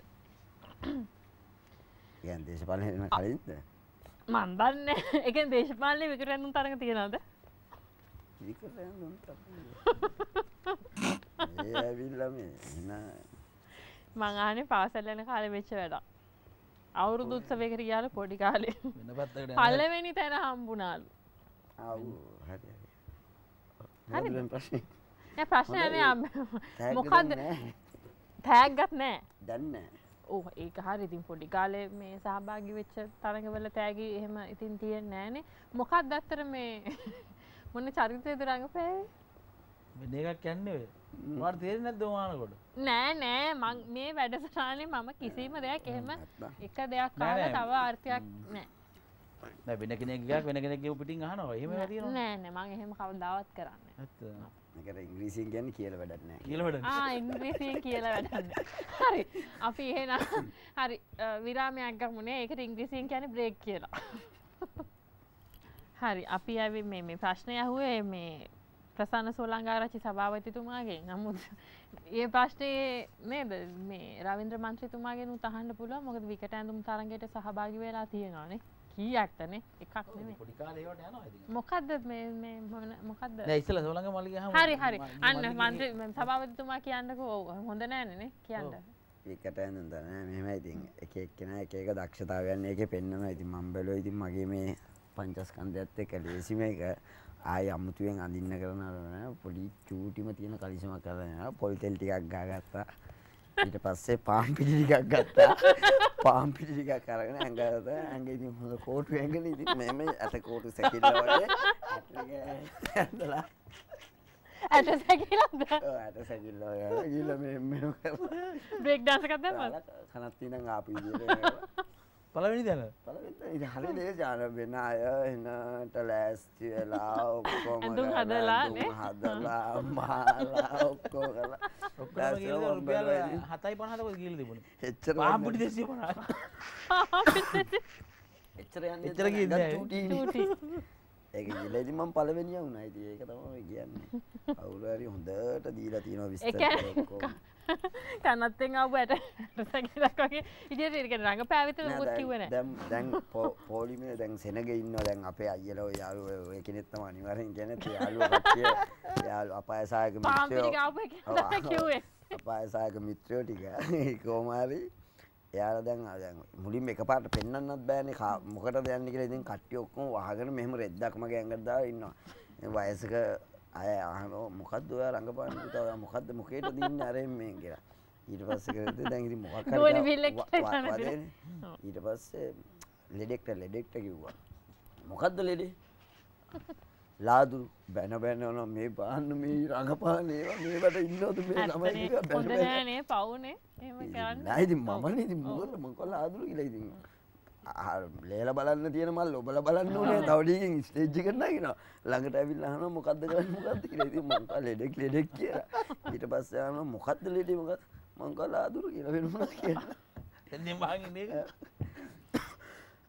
ටැග් හම්බුණා හරි. බොහොම ස්තුතියි. බොහොම ස්තුතියි. කියපු එක්කෙනාව අල්ල ගන්නන්නේ. යන ගමම අල්ල ගන්නවා. රවීන්ද්‍ර මන්ත්‍රීතුමා ඔබතුමා සහභාගී වුණේ කියන්නේ තරඟ කීපයකට සහභාගී වෙන්න තියෙන වැඩිපුරම සිත්ගත් ප්‍රතිචාර ලැබිච්ච මේ තරඟය මොකද්ද? මොන චරිතයද රංගපෑවේ? මම කරා මේ හොරණ මම ඉස්කෝලේ ගිය හොරණ. ඔව්. හොරණ අවුරුදු 30ක තිබුණා මේ බිකලෙන් තරඟ ඒකේ. ඉන්න සෝම්පාල පිස්සේ කියලා පිස්සෙක් ඉන්න හොරණ. අනේ පව්. නෑ මේ මිනිස්සු හරි හොඳ මිනිස්සෙක්. හොඳ මිනිස්සු කියන්නේ පිස්සෙක් කියන්නේ පොල්ලක් අරගෙන කරකව යන්නේ. කණේ ඇඟිල්ල ගහ ගන්නවා. මෙතනින් පටන් ගත්ත ගමන් විදිනවා සික් ගාලා පොල්ල කර හැට යනවා. ගිහිල්ලා කවුරුනේ ළඟට ගිහිල්ලා මට 7-5ක් දෙනවා. ඒ කාලෙම තමයි ඉල්ලන්නේ 7-5යි 10යි ඉල්ලන්නේ. 7-5ක් දෙනවා. ප්ලේන් ටිකක් බොන්න. කියලා ඉල්ලනවා. ඉතින් අර 7-5 මාරු කාසිය දැන් කට්ටිය ඔක්කොම හොරන කට්ටිය දන්නවා. 7-5ම දෙන්න ඕන. 7-5ක්ද? 7-5 නම් 5ම දෙන්න ඕන. 7-10ක් දුන්නට ගන්න නැහැ. 7-10ක් දුන්නොත් කොච්චර සාධාරණද බලන්න මනුස්සයා නේද? ඔව් ඒක තමයි මං කරේ. ඉතින් මම පළවෙනි ස්ථානේ. ඒක සාධාරණයි. ඉදා ඉඳලා මං මේ පිස්ස ඉරියා කලාපේ ඉදිරියට ගෙන ගියා. තාමත් සාධාරණයි. නේ ඇත්තටම නේද එහෙම ඉතින් මානසික ප්‍රශ්න තියෙන උදවිය සමහරට ඇත්ත හරි ගානට මේ ඉල්ලන ගාන දෙන්න ඕන. 7-5ක් දෙනවද ප්ලේන් ටිකක් බොන්න. ඉතින් කී දෙනෙක්ගෙන් දෙනවද 7-5? හැබැයි දුන්න මේ බාර මේ එයා මනුස්සයගේ පරිචය ගන්න පොල්ල කරකවන එකට. දිග පොල්ලක් තියන කරකවන්නේ. වදිනව ළඟ එනකොට වදින්න පුළුවන් ළඟ හිටියෝ. හදිසි 7-5 දුන්නේ නැත්නම් ගහනවද? ගහන්නේ. 7-10ක් දුන්නොත් 7-10 ආයෙ දීලා එපා. කියලා යනවා. පොල්ල කරකවල ගන්නවා. ඒකත් ඇති නේද? ඉතින් පළවෙනි තැන හම්බ වුණා. පළවෙනි තැන. හරි. සෝම්පාල පිස්ස ගම දන්න මුළු හොරනම දන්න. අනේ පාරු. හරි. ඉතින් දැන් නැද්ද? දැන් නෑ මම ගොඩක් කල් නැති වෙලා. දැන් මේ ඔය වගේ ඉතින් අවස්ථා ජීවිතේ තියෙනවා. ඇත්තටම අර පොඩි කාලේ බාල කෙල්ලලා ඉන්නේ විනෝදයටද? නෑ නිකන් ඒ ස්කුවන කාලේ බස් එකේ උඩ කියන්නේ. බස් එකේ? උඩ ගියනවා කිය තමයි. කොච්චර සීට් තිබුණත් නගින්නේ උඩ කියලා. ඇත්තට කතාව. එහෙම නෙමෙයි ඉතින් ඔය නාට්‍ය වලට යනකොට දුර පළාත් වලට යනවනේ. ඔව්. ඔය කැලෑපලා ඒ කාලේ මේ කාලේ වගේ මේ බලන්න දේවල් තියෙනවා. මේ කාලේ වගේ බලන්න දේවල් නැත්තේ නෑනේ. බලන්න දේවල් තියෙනවා. සත්තු ඉන්නවා, අර මේ ඉන්නවා. ඉතින් අපි ෆුඩ් ට්‍රක් එකට යනවා. ඉතින් දැනුත් සත්තු ඉන්නවා. ඔව් දැන් නෑනේ. ඉතින් මේ පාරවල් අයිනේ හරිය මේ නෑනේ. කැලෑවල් මැද්දෙන් වගේ යනකොට සුන්දරයිනේ. ඔව් මේ අපේ සොලංගාරච්චි සභාපතිතුමා ඊයේ පෙරේද ගියා සත්තු හිටියදයි කියලා. ගෑනේ ට්‍රිප් එකක් ගෑනේ. නෑ හරියට වැස්ස මං ඒකින්ද ඇතුළටම වෙලා හිට මුකුත්ම දැක්කේ එක නෑ. හතෙක්වත් දැකලා සතෙක්වත් දැක්කේ නෑ. සත්තු ඔක්කොම බය වෙලා ඇවිල්ලා නැතුව එතෙවියට නේද? හරි දැන් කියන්නකෝ ඇයි ඇත්තටම බස් එකේ හුඩ කියන්නේ? ඒක තමයි ඉතින්. ඒ සත්තු බලන්න විතරයි. ඔව් සත්තු බලන්න නිකන් විනෝදෙට හුලං වදින්න සනීපයි උඩ යනවා. වහින වෙලාවටත් එහෙම වහින වෙලාවට යන්නේ වැස් වෙලාවට අපිව ගන්න නැහැ බස් එකේ එහෙම යනවා. නවත්තන්න කිව්වට නවත්තන්නේ නැහැ. ඉතින් තෙමීගෙන ගිහිල්ලා වහිනවා කිලෝමීටර් 4-5ක් විතර ගිහිල්ලා. එහෙම හොඳ යාළුවෝ ඉන්නවා අපිට. හොඳ යාළුවෝ. හරි ඒ නාට්‍ය කරන්න යන කාලේ ඉතින් එහෙම යනවා නේද? හරි දැන් සොලංගාරච්චි සභාපතිතුමා මේ කතාවත් කියන්නකො බලන්න මේකත් ඇත්තද කියලා. ඔබතුමා මේ ඉරිවැට්නෝනේ මානකොට කතාවක් තියෙනවා අහන්න කියලා කිව්වා. මොන කතාවද කියලා හිතෙනවනේ. කැමති කතාව කියන්න පුළුවන් වුණා. ඔබතුමා ආසම කතාව කියන්න එන. එතකොට පරිස්සම තවත් වැඩිපුර එකක් කියනවා. ලියාගත්ත එකට තවත් එකක් අහු කරගන්න මල්ලි මේ. ලියාගත්ත එක මහන්න කියලා. එහෙනම් ඔය ගහන්න නැත්නම් කතාවක් කියන්න ඒකත් හොඳයි. බෑ ඒක කියා ඊළඟට ආය ආයි යනවා. නෑ නෑ එතකොට එනම් මම පොරොන්දු වෙනවා මේ කතාව කියන්නේ නෑ කියලා. නෑ ඔය ගන්න නෑ අපේ චන්න කියලා නාට්‍ය ශේෂ්ත්‍රයේ ඉන්න යාළුවෙක් කොළඹ ආනන්ද එහෙම ගියේ හොඳ ෆැමිලි එක යාළුවෙක් අපි කියන්නේ විකෘති කියලා. විකෘති. ඔව් එයා විකෘති සෝමනාථ සුබසිංහ ඒ විකෘති නාට්‍ය හිටියා චන්නකුරන්. එයා අපි අපේ හිටපු යාළුවෙක් ඇක්සිඩන්ට් එකක් වෙලා ඉතින් හොඳට එයා ඇක්සිඩන්ට් එකක් වෙලා S2 පේන්නේ නැතුව ගියා. ටිකට් කපලා ආවට පස්සේ අපි යාළුවෝ කට්ටිය ඔක්කොම එක්ක අහුවෙලා එයාව බලන්න ගෙදර ගිහිල්ලා අපිම කෑම හදලා ඔක්කොම කරලා පාටියක් තියලා දැන් එයාට ඇස් පේන්නේ අපි එක්ක හිටපු යාළුවා දැන් ඇස් පේන්නේ නැහැ ජීවිතේ පේන්නේම නැහැ. ඊට පස්සේ අපි මේ පාටියට ගිහිල්ලා රෑ 1-2ට අපි දැන් එනවා කට්ටිය පයින් මුකුත් නැහැ වාහන මුකුත් නැහැ පයින් එනවා. ඉතින් පොලු කෑලි අරගෙන එනවා බල්ලෙක් එහෙම හිටියොත් ගහන්න කරන්න ඕම එක්කෙනෙක් ඕම එද්දි එකපාරට පොලිස් ජීප් එක ඇවිල්ලා හරස් කරලා නැවැත්තුවා චන්න ළඟ. චන්න ළඟින් ඇවිල්ලා දැන් කට්ටිය ඉතින් පොඩ්ඩක් බීලා කරලා එක එක විදිහට හිටියා කට්ටිය. පොලිසියෙන් නවත්තලා ඇහුවා කොහෙද යන්නේ කියලා. චන්න එකපාරට කිව්වා දාගෙන බාටා පයින්ම ගාටා සර් කියලා. පොලිසිය එක්කනට ඒක එච්චර කැමති වුණේ නැහැ. ඊට පස්සේ කරේද උඹලා දන්නවද දැන් මේ හැමතැනම රටේ වෙනවලු දැන් මේ දැන් ටීකර කලින් කාර් එකක් හොරකම් කරලා තියෙනවා උඹලා මේ ඇවිදිනවා. අර චෙක් කරපන් කියලා කිව්වා. ඊපස්සේ දැන් චන්නගේ ඉනාත ගානවත් එක්ක දැන් මණ්ඩිය පස්සේ ඉන්න දැන් චන්නගේ ඉනාත ගාද්දි කාර් කොයිද සර් ඉනේ කියලා ඇහුවා. පොලිසියට තද වුණා. තාතේලා අපි ඔක්කොම තියලා චන්නව විතරක් අරගෙන ගියා. ඊපස්සේ චන්නව අරන් ගිහලා අපි දැන් පොලිසියට ගිහිල්ලා දැන් අපිට එන්න හරියෙන් කෑ ගහනවා. අපි හිතුවා දැන් චන්නට ගහනවා තමයි පොලිසියෙන් අම්මාට ගුටි තමයි කියලා. අපි දැන් යද්දි ඉස්සරහ යද්දි රිසව් එකේ එක්කෙනා hina වෙනවා බක hina වෙනවා රිසව් එකේ ඉන්න දෙන්නා. ඒ මොකද්ද කියලා අපි ඊට පස්සේ ඇතුළට යද්දි චන්න කියන ප්‍රසන්න මේ කතා කරන්න එපා මාත් කොළඹ ආනන්ද ගියේ මේ දැන් ඒ පොලිසියේ සයි මහත්තයාත් ආනන්දලු මන් දන්නේ ආනන්දලු කොහෙද මේ කාර් ඉනේ ගහගෙන යටි ආනන්ද කොහෙද ඉගන්නේ අහන්න මෙයාගේ මේ අර දොස්තර හොඳ ඊට සත්තු එක්ක කතා කරන රහස වගේ කාර් ඉනේ ගහන් යන රහස අහන්න අපරාධෙන අච්චර මේ ලොකු ඉඩම් තියා මොනවාද කාර් සේල් මාන්න පෙරමුලා දාන්නේ කාර් ටික ඔක්කොම ඉනේ ගහගෙන ඉල්ල කස්ටමර් ආවම ඉනෙන් ඇදලා මෙහෙම පෙන්නනවනේ කොහොමද කාර් ඉනේ ගන්න මම චන්න කෑ ගහන්න එපා මූ නෙමෙයි මූ අම්බාන කියනවා අපරාධනේ මේ අහන්න මේ ඉස්සරකින් කොහොමද කොළඹ ආනන්දනේ මේ ගුණානන්ද වෙන්නේදී කාර් ඉනේ ගහගෙන යන්නේ කොහොමද මෙච්චර රටේ ට්‍රැෆික් නැහැනේ මෙච්චර කොහෙද රටේ ට්‍රැෆික් තියෙන්නේ කාර් එකම වාහනය ඇවිල්ලා බයි රෝඩ් එකෙන් ඉනෙන් කාර් එකක් ගත්තා කාර් එකෙන් එපා වෙනකන් ඒ කතාවම කිව්වද එහෙම කීගෙන ඊට පස්සේ කරේ මම එස්ఐ ළඟට ගිහිල්ලා එස්ఐ මහත්තයාගෙන් කිව්වා මට එස්ఐ මතුවා මට මේ මූව ගෙනාපු මෝඩකම කියලා හිතෙනවා මං මූව අරගෙන ආපු මෝඩකම කියලා හිතෙනවා මට තියෙන ප්‍රශ්නේ මූ නෙමෙයිලු මූ කියන දේවල් අහලා අරුන් දෙන්න hina වෙනවා රිසව් එකේ වුණා ඊට පස්සේ චන්න කොහොමද අරගෙන ආවා දන්නවද චන්න කුලම චන්න ඒක SMS එකක් ඇවිල්ලාද මොකේද ඒකේද නෑ ඕක නෑ ඇයි දැක්කද බලන්නේ මම දැක් කකේ මින් ඉස්සරහින් ඉඳන් ෆෝන් එක දිහා බලන මට පේනවා ඉතින් මට පේනවා SMS ඒ කියන්නේ ප්‍රතිචාරද ප්‍රතිචාර නේ ගෙදරින් පුතා බැනලා එවල මොනවා කියනවද මේ ඉතින් ප්‍රතිචාර තමයි නේ ගෙදර උදවියෙන් තමයි බොහොම දරුණුන් ප්‍රතිචාර හම්බෙන්නේ ඉතින් ඒව හොඳට ඉතින් නේද නෑ මං පොරොන්දුවක් වුණානේ නේ මං පොරොන්දුව කඩ කරන්නේ නැහැ ඒ නිසා මං අර කතාව කියන්නේ නෑ ප්‍රශ්න නෑ එතකොට මේ හරි මේක ඇවිල්ලා වෙන මේ මම පොරොන්දු වෙච්ච කතාව නෙවෙයි ඇත්තද මේ සාමාන්‍යයෙන් රවින්ද්‍ර මන්ත්‍රීතුමා ඔබතුමා පාසල් යන කාර්යය කරපු අමතක නොවනම වැඩිපුරම ගුටි කාපු සිද්ධිය මොකක්ද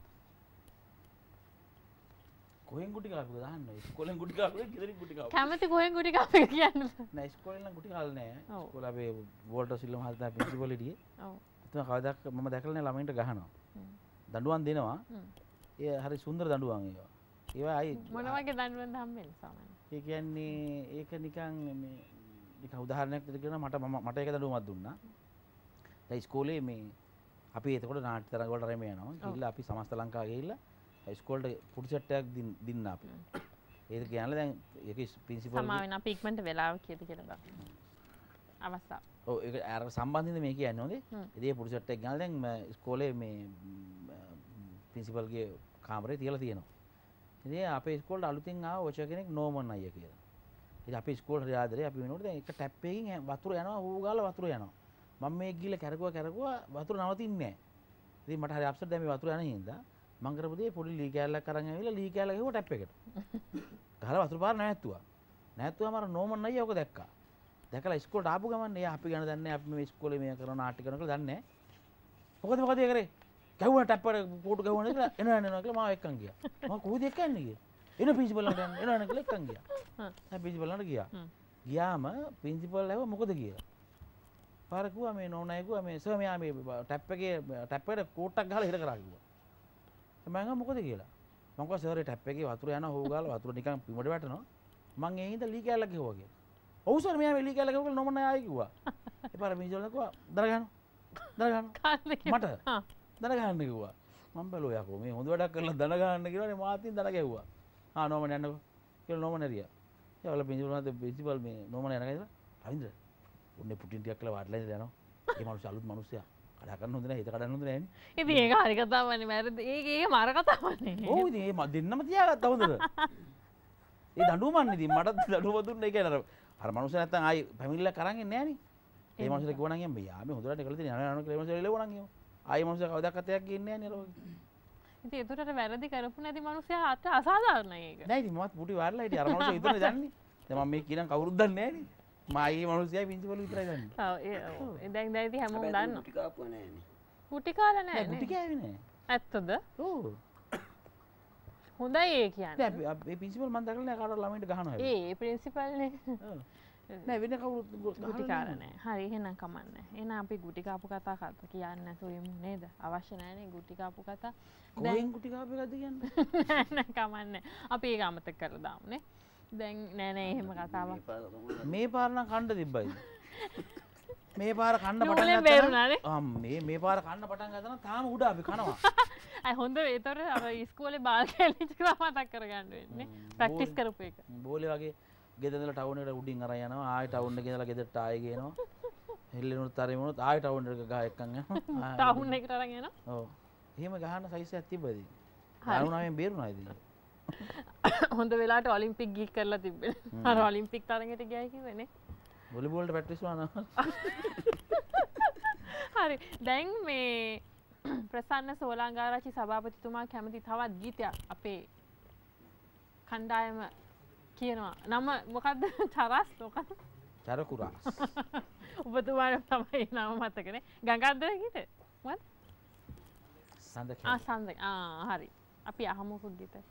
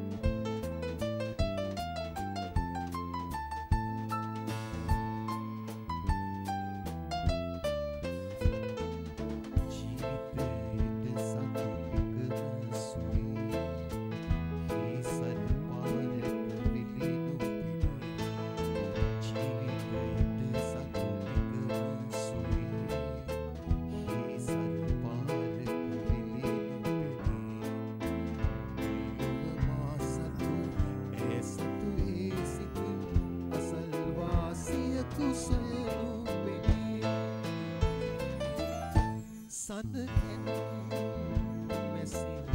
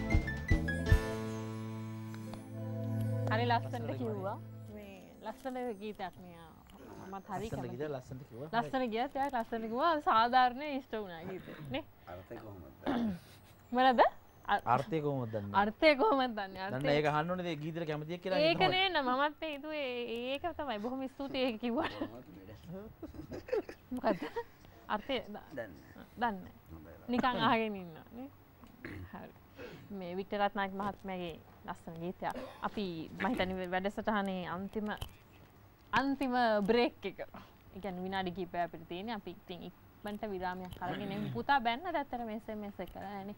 තාත්තා ෂර්ට් එක හදා ගන්න කියලා SMS එකක් ඒවල තිබ්බා. අපි විරාමයෙන් පස්සේ කතා කරමු.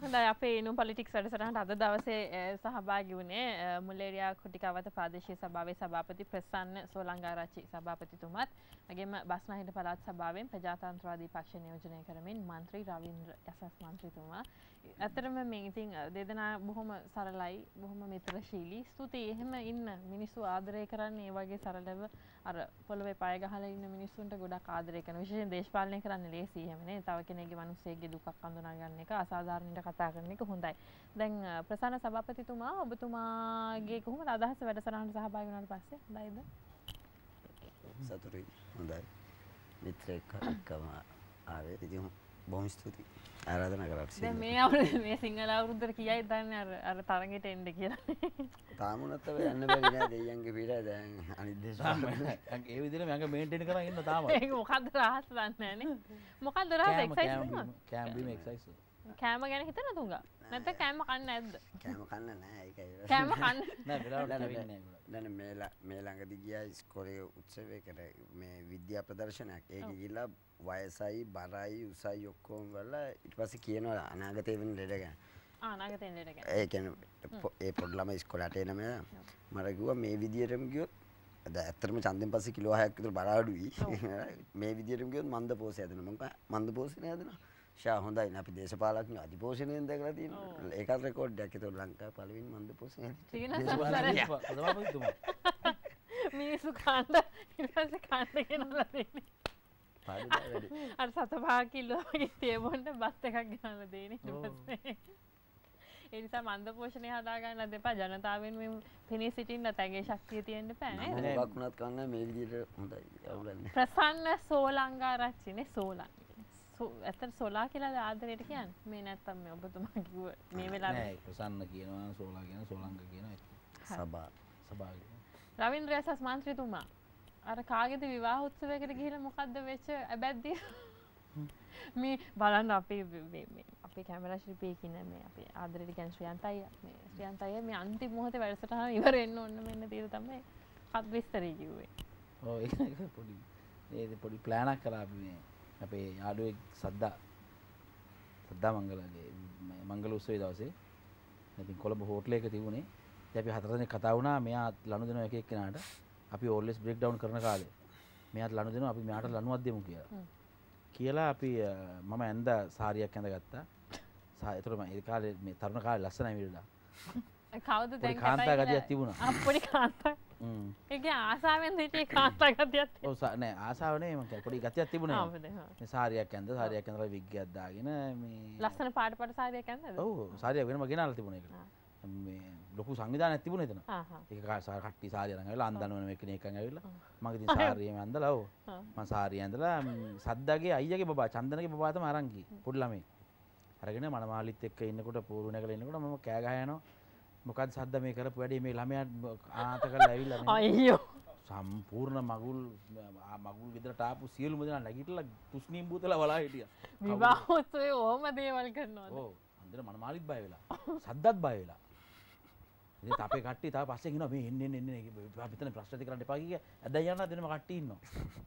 කාගේද අදහස? කට්ටියගේ මම නාමල් මම හිතන්නේ ඉසිනි මහත්මියත් එක්ක සම්බන්ධ වුණාද? අවසානයේ ප්‍රශ්න නිරාකරණය කරගත්තද? ඔව් අන්තිමට කොණ්ඩේ ගාවලා මම කියලා අර මේ ගාව මනමාලි අඬාගෙන සද්දගෙන් ගේලුණා ඉතින්. අද තවත් නෑ chance එක දෙන්න. ඔය වගේ දේවල් සිද්ධ වෙනවා නේද? ඉතින් මං ඇහුවා මේ අයියාගේ බබා අඳුරගන්න බැරුණාද මෙයාව කියලා අද්දට. ඒ වෙලාවේ ඒ හදිස්සියේ ඒව පේන්නත් නැතුව ඇති. ඇත්තනේ මිනිස්සෙක්ට වෙඩින් එක දවසේ බලාපොරොත්තු වෙන දෙයක් නෙවෙයි ඉතින් නේ. හරි. දැන් රවින්ද්‍ර යසස් මන්ත්‍රීතුමා මේ දෙවෙනි වතාවට වැඩසටහන සහභාගී වෙන්නේ කොහොමද අත්දැකීම? හොඳයිද? ඇත්තටම හොඳයි. මොකද මේ දේශපාලඥයෝ ඇවිල්ලා දේශපාලනය ගැන කතා නොකර තමන්ගේ පෞල් ජීවිතය ගැන දේශපාලනය ගැන කතා කරා. භයංගරව කතා කරනවා. රසවත් ඉතින් ඒකනේ. හරි. නෑ ගොඩක් ස්තුතියි අපේ වැඩසටහනට සහභාගී වුණාට දෙදෙනාටම. ඉතින් ජනතාවගේ ආදරේ ඔබතුමා කලාකරුවෙක් හැටියටත් නිරන්තරයෙන් මේ ජනතාවගේ ආදරය කියන හුරු පුරුදු දෙයක්. නමුත් ඉතින් දේශපාලන ක්ෂේත්‍රයේ ටිකක් ඒ ආදරය ටිකක් ලැබෙන්න වෙනස් විදිහකට නේද? නැත්නම් චරිතයක් කරුවොත් මිනිස්සු එකට ආදරය කරනවා. දේශපාලනයේ ටිකක් ආදරෙත් එක්ක අනිත් පැත්තට විවේචනත් එල්ල වෙනවා. ඉතින් නමුත් ජනතාවගේ ආදරේ මේ දෙදෙනාටම දිගින් දිගටම ලැබෙන්න. ඉතින් මේ ක්ෂේත්‍රයේ දිගු ගමනක් යන්න අවස්ථාව ලැබෙන්න කියලා ප්‍රාර්ථනා කරනවා. මේ සෝලංගාරච්චි සභාපතිතුමා මන්ද පෝෂණේ හදාගන්න එපා නේද? අර දිගම දේශපාලනේ ඉතලා ඉන්න මන්ද පෝෂ හදාගන්න නැතුව. ඔව් කියලා අපි ඉතින් ස්තුතියි අදවසේ පැමිණුණාට මම හිතන්නේ විශේෂයෙන් ජනතාව හුඟක් මේ ආසයි මේ දේශපාලඥයින් බොහොම සරලව ජීවිතය ගැන කතා කරනවා, අත්දැකීම් ගැන කතා කරනවා. ඉතින් ජනතාව මේ දිහා බලාගෙන ඉන්නවා. ඉතින් අද දවසේත් වැඩසටහන නරඹන්න අපිත් එක්ක එකතු වෙච්ච ඔබ හැම දිනාටම නැවතත් ස්තුතිවන්ත වෙනවා. අපි නමක් නැති බෑන්ඩ් එකට ලස්සන නමක් යෝජනා කරන් හරි දක්ෂයි ලස්සනට ගීත ගායනා කරා. චන්දන, රොෂාන්, කුමාර, රනිල් සඳුන් ස්තුති අපිත් එක්ක එකතු වුණාට මේ ලස්සන ගීතයක් ඇහුවා. ගීත කීපයක්ම ඇහුවා. රවින්ද්‍ර යසස් මන්ත්‍රීතුමාගේ ගීතයෙන් තමයි වැඩසටහනෙන් අපි සමුගන්නේ. ඉතින් අලුත් දවසක් උදා වෙලා ජයෙන් ජය වෙන්න කියලා හැම දිනාටම ප්‍රාර්ථනා කරලා අපි වැඩසටහන සමුගන්නවා.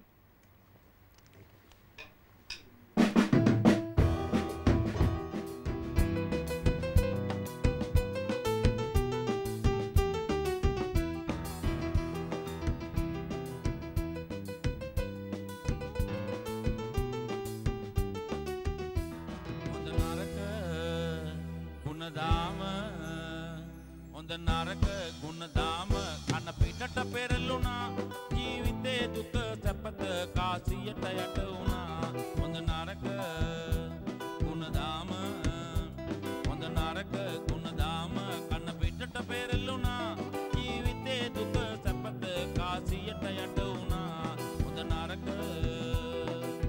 මුදු වෙල්ලේ කුතුලින එලි දකින මුතු වැටේ මුදු වෙල්ලේ කුතුලින එලි දකින මුතු වැටේ ගෑනියක කිල්ල බඳින මුතු කොටක ඔප වැටේ ගෑනියක කිල්ල බඳින මුතු කොටක ඔප වැටේ ඇගේ පෑය බිඳ වැටේ මුතු කොට